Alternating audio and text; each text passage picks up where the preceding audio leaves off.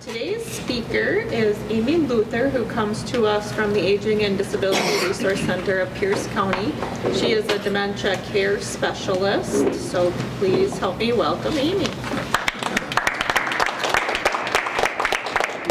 Thank you, Tara.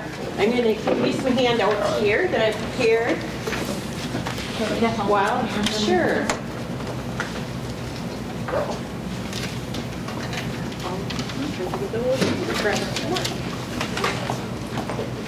So I have been primarily a Pierce County resident my whole life. I'm from the other side of the county, over in Elmwood. I live just north of Elmwood, very close to where I grew up. And I started working for the ADRC in Pierce County about a year ago as the dementia care specialist. The dementia care specialist position was a grant-funded position that the manager of the ADRC, Heather Conway, applied for. There are about 25 dementia care specialists in the state of Wisconsin now. There was 5 positions added last year, and they hope to add another 8 this year. But the idea in that is our aging population is going to double in the next 20 years, and as that aging population is doubling, also the risk for developing dementia with age doubling. So we really need to be able to support people in their homes and in their communities and try to keep them there as long as possible. So I will start with my presentation, and if you have any questions, you can ask me right away, or we can save a few minutes at the end for questions. So I'm part of the ADRC, the Aging and Disability Resource Center, and we have a bunch of different social work type positions there.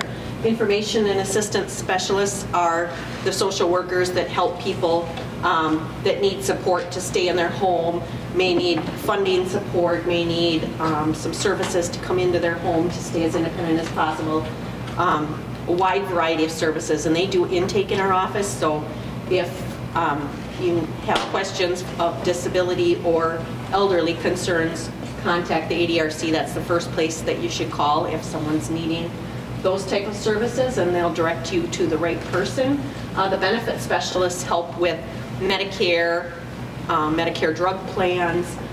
The disability specialists help with people that have a disability and may need to complete that paperwork. They're very busy, especially this time of the year with the open enrollment for Medicare Part D through December 7th. But Jane, who's in our office, is wonderful with doing that, and Robin in disability is great as well. Adult protection services, that's a really busy area right now too, with identity theft and scams and everything, and any of you in financial business or otherwise probably are aware of how much of an issue that is. And if you throw a little dementia into the mix or a little aging, and people aren't used to not being able to trust others that contact them and seem friendly and concerned, that is a huge issue, and so they're extremely busy right now. We also have nutrition programs like Meals on Wheels, transportation programs, volunteer drivers for medical appointments, and things like that. I'm the dementia care specialist, and then I also help with caregiver support resources and programs, as well as a couple other people in my office. As a dementia care specialist, I serve individuals that have cognitive loss and their families, providing education, support, and resources in communities. And a large portion of my position is going out into communities, doing presentations like this, contacting people for home visits, working with caregivers to support them. We want people to be more aware of the symptoms of dementia and decrease the stigma associated with it, so people continue to get out rather than being socially isolated. We want to help people to maintain their purpose in life and their well-being by learning about dementia and addressing it early on in the disease. Oftentimes people aren't diagnosed, if at all, until later into the progression of the disease, and that makes a lot of things more difficult. And I also like to remind people in groups that dementia is a disease, or it's a symptom of the symptoms are symptoms of diseases that are like high blood pressure, like diabetes. They're just one thing that affects you, and so people shouldn't feel like if they were diagnosed with dementia that their life is over, that they can't continue to do the things they want. It's not something that just happens one day and that's it. They need to keep being involved, keep pursuing things as much as they can, and get the support to do that. So dementia is a set of symptoms associated with a decline in your cognitive abilities that's severe enough that it impacts your daily life. It may include changes in memory, which is what everybody thinks of when they hear the word Alzheimer's disease or dementia, but it also can affect your communication or language skills, your ability to focus or pay attention, your reasoning or judgment or perception of the environment, but it's not normal aging. It's not normal for you to lose your abilities to think and reason and pursue your typical lifestyle as you age. Currently, there's about 630 people living with dementia in Pierce County and 1,280 in St. Croix County, and those numbers are expected to double in the next 20 years. In the group of people over 85, about 1 in 3 will have some type of dementia. And people often think that people living with dementia are in nursing homes or in assisted living, but honestly, only about 20% of them live in a facility and the rest are at home. And of the people that live at home, almost 30% live alone. And sometimes those people that are living alone don't even have any family. It's not just that their family members are away, but they may not have anyone at all to look out for them. Dementia. I'll ask a question. Sure. What do you do about that? What do we do about that? Well, we encourage people to be more aware of what the symptoms of dementia are. So if they're concerned about somebody, they could encourage them to call the ADRC. They could support them a little bit if everybody could lend a helping hand to someone that they know is alone and encourage them to get the support they need or help to support them just one little way. That goes a long ways. But it's not always easy.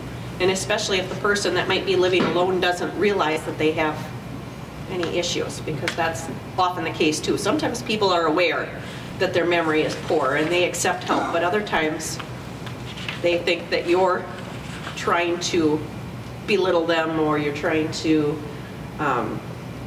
control them. They may not lack complete insight as to their losses. So this 30%, is that in the number that you reflected above? Or is this 30% over and above that number? The 30% of people, there's 20% living in facilities, and the other 70% live at home. And of the 70% of people that live at home, 30% of that number live alone.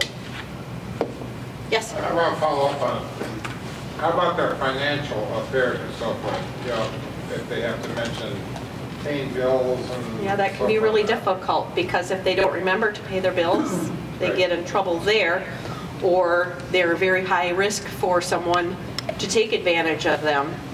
I was just talking with a coworker yesterday about somebody who's been scamming a woman, and she's suspicious of the people trying to help her, like her daughter or her son, but she's not at all suspicious of the guy that calls her every day and says he's her friend and he just wants to help her, but please send money. You know, so it's really a challenging situation.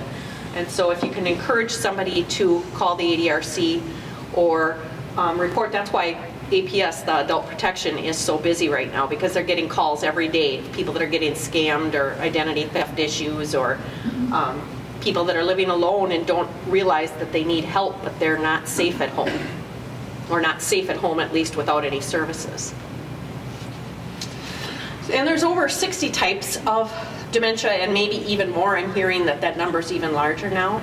The most common diagnosis is Alzheimer's disease, but a researcher that just did a presentation the other day from Texas says that mixed type dementia is actually the most prevalent now, which means that Alzheimer's is mixed maybe with Lewy body or frontotemporal dementia, vascular dementia, but there's not just often one type of dementia that's affecting the person. How's it diagnosed? I mean, is it brain waves? They can do brain scans, but that's not definitive.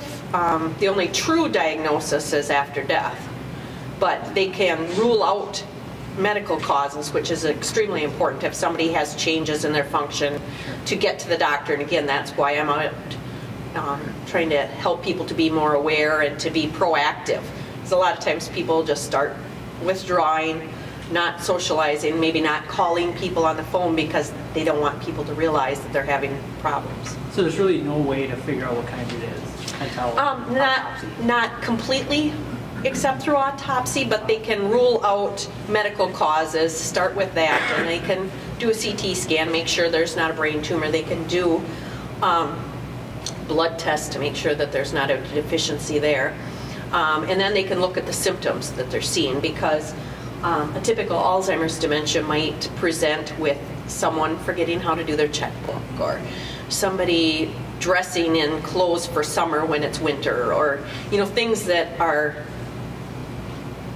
pretty typical of Alzheimer's disease. Where somebody with Lewy body dementia, the first symptom, Lewy body typically happens earlier in life, and it affects you usually lack insight and maybe lack a filter, and you often fall, and you may suspect that your neighbor next door is a communist, or your neighbor next door is stealing your money when you're not home. When you go to work during the day, they're coming over and stealing your money because I know it was supposed to be right here in this cupboard and it's not there.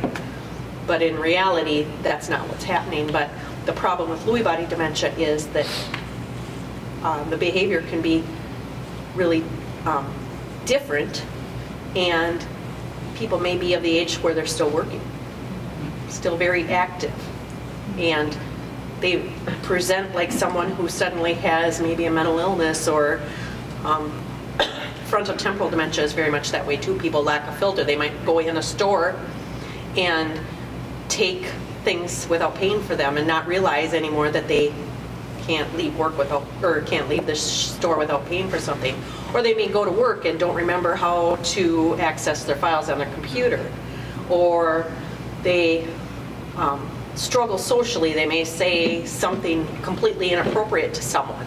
And you think, well, I don't think they ever acted like that before. If it's something different, it could be not a medical issue. It could be like a frontotemporal dementia early in the progression, but people don't realize that because they're a younger person. A lot of times those happen in the 50s, in your 50s or early 60s, sometimes 40s. Vascular dementia is like stroke-related dementia, where you suddenly have dementia as a result of a bleed or a blockage in your brain. But again, reminding people that it's a medical diagnosis like any other diagnosis, so we can't just start treating people differently if they have a diagnosis of dementia. And we want to encourage them to seek out answers if they're having problems, rather than isolate themselves and let it progress without addressing things like financial concerns or health care decisions. So one thing that I can provide in the community, in our social workers, our information and assistance workers, when they help people, they do a memory screen. And it's a quick and free wellness tool, not meant to diagnose, but meant to start a conversation about potential cognitive changes. That's a quick test. They have people sit down and name as many animals as they can name in a minute. And there's a guideline there for that. 14 is an average amount of animals, and if they can't name that many in a minute, that could be concerning. But again, they need to talk with their health provider about that. And there's also a short-term recall where they need to remember some words and then draw a clock. That's a very common cognitive check, is drawing a clock and seeing if they can do that accurately. Many health issues can mimic dementia, so if changes happen in cognition, the person should see their health provider to rule those out. Depression and anxiety, social isolation, alcohol use, poor nutrition or hydration, all those things can impact your brain and affect its ability to work like it should. And as a dementia care specialist or anyone in the ADRC, there's no charge for our services. They're your tax dollars at work. So we encourage people to really contact us and get that education, get someone to help look at things if you have a concern. And I support the person and empower them, encourage them to visit a diagnostic memory clinic. If they're early in their progression, it's especially important to rule out the medical causes, but if they still are having trouble without finding any medical causes through their local provider, they might want to see a specialist, like you'd see a kidney specialist or a neurologist, see a specialty neurologist that specializes in diagnostic memory clinic, in a diagnostic memory clinic. And I'm going to encourage a person, if they're having issues, to find out all they can about the disease and to focus on preparation for more challenging times, because dementia typically is a progressive disease. It gets worse over time. So we want them to have conversations with family, friends, neighbors about their wishes for health choices, finances, and to stay positive and be healthy. There's a ton of research right now on what you can do to maintain your brain and maintain your health, and they're finding what's healthy for your heart is healthy for your brain. Lots of exercise, eating well, socializing with others. That's extremely important, that people continue to do the things that they have done to stay social, contact people, and enjoy themselves and have a purpose in life, and use their strengths to live well. Even if there's some things that they can't do anymore, if they can't balance their checkbook anymore, they might be able to do something else to maintain their abilities. And support for the caregiver is a huge role. Caregivers are there 24/7, especially as dementia progresses. So they need tools and resources, and I think above all, and somebody mentioned it here today, they need to know that they can't do it all alone, and they can't keep doing it 24/7 indefinitely. It's very stressful, and stress is terrible for your own physical health. And they need to know that legal and health considerations are in place ahead of time, so that's not something they need to worry about later down the road. Because if you don't have a healthcare power of attorney in place prior to the dementia worsening, you can end up having to go to court for guardianship when that person can't make their decisions anymore. And that's a costly and lengthy process, time-consuming, and really difficult. And you can steer clear of that a lot of times if you talk about healthcare wishes ahead of time and get to know what the person may want and get family comfortable with knowing that they can make those decisions in that person's best interest and with what they wanted for their life.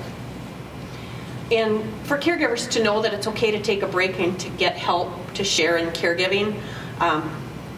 We have some grant programs, some monies available at the county in several different programs to provide companionship to someone so the caregiver can get away for a few hours. We have the Memory Cafe, which has been really successful here in Prescott, and I'll talk a little bit about that more later. People can go out to that together. There's a caregiver support group that started in Prescott here just a couple of months ago. Or home care that can come in and give someone a break while they do some. I guess we're here to it. Programs. Memory Cafes. Our Memory Cafe meets at the First National Bank in the lower level twice a month on Friday mornings. And it's a social group for the person that's living with dementia and their caregiver. And we enjoy coffee, conversation, and community experiences. And really it's just a nice time for people to get together, connect. We've found that people are really enjoying it and looking forward to it, that they come there and they say, especially the men, they come and say, oh, I was so looking forward to seeing you guys again. It was so nice. And we might play Pass the Pigs, or we might play another dice game, or we might play charades, or we might reminisce about things that happened at Christmas time when we were a kid, or anything and everything about our animals. But it's just a social time where we're all together and don't have any other worries at that point.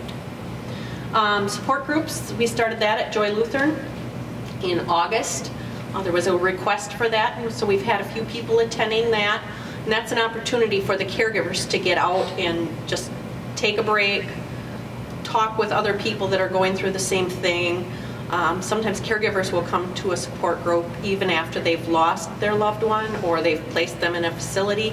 They still need that support, or they feel the need to share what they've learned through their journey with other people. They feel that that's super important. So we have that once a month right now here in Prescott on Thursday, the second Thursday of the month. And DICE is an evidence-based program to modify challenges in caregiving. That's a one-to-one situation where I could go out and work with a family, perhaps spouse and the person living with dementia, to address a challenging situation. And we don't like to not call it a challenging behavior, because it's not really about the person. If the person is doing something that's difficult, it's them trying to express a need that they have, unmet need. And so what we need to do is figure out what we could do differently to meet that need. It might be helping someone figure out how to give a shower without resistance, because there can be environmental factors like the temperature of the room, or their fear of falling, slipping in the tub, or accessing the tub, that can be a problem. It can be the caregiver feeling rushed and feeling like, hurry up, I have to get this done, I have to do it right now, because we always do it on Thursday morning, so let's hurry up and get it done. And that causes anxiety and frustration on both parts. So we work through that, and that's a program that I can help people with. Dementia Live is a hands-on experience that simulates what it might be like to live with dementia. Goggles, headphones, a lot of noise to confuse you, and gives caregivers and people in the community a feeling of what it's maybe like to live with dementia, and how frustrating it can be if somebody gives you 3 directions at once and you don't catch 2 of them, or any of them. That's really eye-opening to people. The Dementia Friends is probably my favorite program. That's something that was started in the UK, and it's a global movement with the goal of changing how people think, act, and talk about dementia. Again, increasing awareness, decreasing the stigma, and people learn key information and turn that understanding into action, like I talked about with being a neighbor to someone, or a friend to someone who might need your service. It might be as little as giving them a ride to church on Sunday, or bringing their groceries home for them, or walking their dog, something little, not even that big. And then there's dementia-friendly business training. Businesses, civic groups, faith communities, any setting I can provide a training to, and if 50% or more of their staff is trained, then they receive this We Are Dementia Friendly window claim for their business. And I'm going to be doing that at the Wisconsin Credit Union here in 3 weeks. So that'll be my first go at that alone. I did that last year in St. Croix County at Wisconsin with my coworker Nancy from St. Croix County. And so I mentioned, I think, some of these things that are happening in Prescott.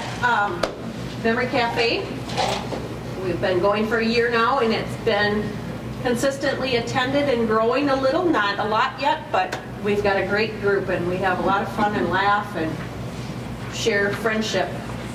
Prescott High School student, we had a student involved early on after I started my position. Somebody in the community suggested that a high school student could do an ad for Memory Cafe. So they produced that, put it all together, and it was on the local cable channel. I don't know if that's been on at all lately. Yeah, I think so. Somebody saw it the other day. Yeah, oh good. So that was great and lots of fun. I presented to the Chamber of Commerce, I think that's right, about a year ago, quite a few months ago anyway. And myself and the ADRC has participated in Community Ed Health Fair the last 2 years and had a booth there. Senior Gathering Place hosted a presentation on dementia a few months ago. Caregiver support group was started. I talked about that at Joy Lutheran. Community Ed hosted Dementia Friends info session. We had that in the end of September, and I'd love to do that again somewhere, anywhere anyone would like to have me, or a dementia-friendly business training like we'll be doing at Wisconsin Credit Union. So our goal is to become dementia-friendly throughout the county. And we do that by learning about dementia and sharing it with others, by demonstrating patience and helpfulness to people that are living with dementia and their caregivers, and by referring people to the ADRC for services and resources. And I listed just a few things here that I'm in, groups that I'm involved with. The Caregiver Coalition provides an educational program each year in New Richmond at WITC, and that is attended by 200 to 300 people, very popular in the 3 counties here. Prescott Senior Gathering Place hosts Memory Cafe and promotes dementia-friendly efforts in Prescott. Staying Put is a volunteer organization in Spring Valley, and I wish we could copy that in every community in Pierce County, because they help a bunch of people with just little things, like I mentioned, getting their groceries, giving them a ride somewhere, calling them and visiting, just trying to keep people independent in their homes as long as possible. And they host a Memory Cafe in Spring Valley and promote dementia-friendly efforts there. And then the St. Croix Valley Dementia Coalition works on education and dementia-friendly initiatives. The Lifelong Singers Dementia-Friendly Sunday is the 2nd Sunday of June, and that'll be next year on the 14th in Hudson. But this Sunday, we're having an event, a veterans event at New Richmond at the American Legion at 3 o'clock in the afternoon. Be singing patriotic songs and presenting the color guard and celebrating veterans there. So that's probably going to be our other event that we're really going to focus on with that group. And the Lifelong Singers Choir is people that are living with dementia and a caregiver or a friend, someone that likes to sing, that wants to join us, or it can be anybody. It doesn't. We're trying to encourage people to join this group because music really is powerful for people that are living with dementia and for everyone in general. And people that have dementia can sing and play music and enjoy music very far into the progression of dementia. You know, Claire, they have a dementia-friendly choir, and they are learning new music and doing 2 concerts a year and singing, I believe, 4-part harmony. So they're doing a lot of things with those type of choirs. And there's the Giving Voice, if any of you have heard of them in Minnesota, that's doing that. So that's something that we're trying to increase numbers on. And there's my contact information, and also the Alzheimer's Association. And what are we doing on time here? Does anybody have questions? Yes. In that scenario you mentioned earlier, if the family is sure that, you know, someone's scamming and say it's pretty probable that's the case, what kind of intervention is Adult Protective Services or anyone able to take if individuals... They're having problems at home. Well, they're dead set, I know this person's not scamming me, but they really are. Like, how does that We just play have out? to try to keep talking and working and supporting them and befriending them, I would say, and thinking of that situation. And it's difficult, and you got to do the best you can to encourage the person to do otherwise, and I guess ultimately take things away if they truly don't understand the financial aspects of it.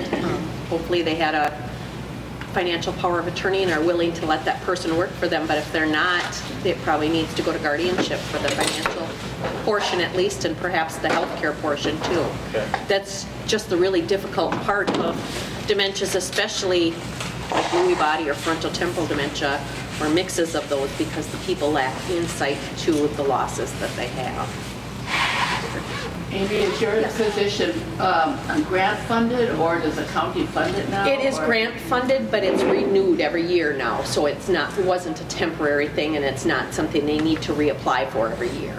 So as far as you know, it will be ongoing. Yes, yes, and it's a good service in the county. You hate to see that go away. Yeah, they're adding more. I know the governor wanted to have one in every county, but they cut it down to 8 positions. I think 7 county positions and 1 tribal.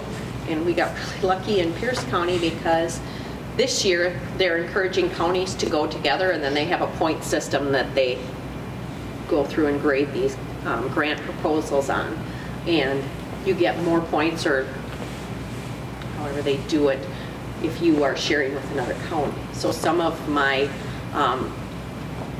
fellow DCS workers in other counties have 3 or 4 counties that they're responsible for. Like I know down in, I think it's called Eagle Country, Crawford and Sauk. Do you do They just do Pierce County? 4 counties, yeah. So I'm very fortunate to be able to really concentrate efforts. Well, I hope the money keeps coming. Yes, I hope so too. I just want to thank Amy because when she got this job, we knew she was coming on board, but we didn't know who was getting hired or anything at the time, and we just knew that dementia was something that we needed to focus on in our community too. So when she came on, we kind of just jumped on her, and she jumped into Prescott with 2 feet and embraced us, and she's offered so much to our community. So I want to thank Amy. Thank you.